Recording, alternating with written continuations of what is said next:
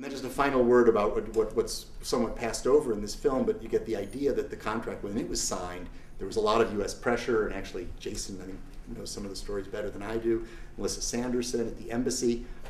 What you don't get out of that World Bank memo, or you don't see, is that the World Bank thought that there was a moratorium in place.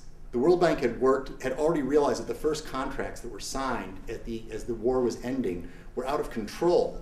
And as part of the process of getting involved to clean up the situation, they had agreed that there would be a moratorium on the signing of any new contracts.